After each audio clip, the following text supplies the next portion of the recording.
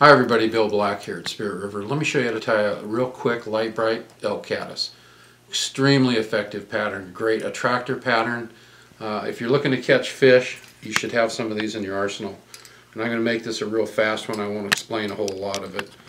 But I'm going to explain a lot of it, but not too much detail. I'm going to put on a base of thread. Okay, I'm going to take a little fine gold wire. I put my little crease in it so that I can fold it back on itself so it won't come out when I use it later. I go ahead and take Spirit River Lite Brite. You can use any color. I like earth tones. A black makes a really good one. This is a hare's ear. I go ahead and create a nice little body.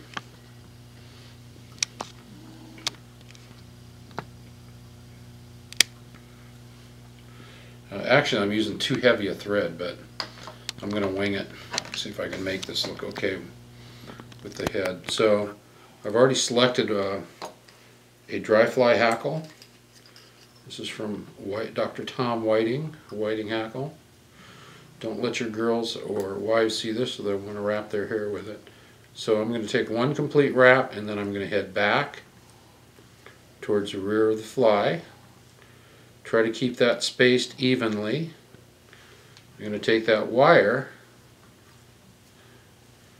and I'm going to bring it forward. And again, that just locks in all that hackle. When you catch fish, you can catch fish after fish and it won't break on you. Never cut your wire with the tip of your scissors. Always use the base. I'm going to go back in and cut that little tip of that hackle out. I don't mind cutting this hackle on the bottom. I prefer that. It helps the fly lay on the surface better. I'm going to also just rough it up a little bit with a Velcro teaser, and that just adds a little bit more splash to it. The fly's almost done. I've gone ahead and stacked some elk hair.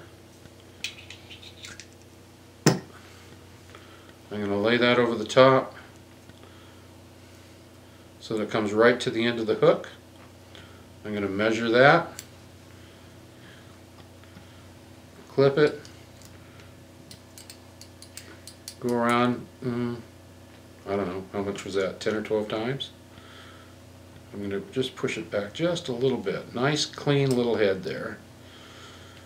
And again, if you want to do a little half hitch underneath, you can. That makes it really nice and clean. You can also pull all of that back, or do a whip finish on it like that. I just want to show you a couple different techniques. All it needs is a little bit of cleaning here at the head.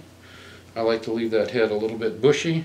It's got just a little bit of flash sticking out. Absolutely amazing fly. Put a drop of super glue right there on your thread and it's over with. Thanks for supporting Spirit River. We're a small company based in Oregon. Please give us your comments. We'll keep making videos. Thanks.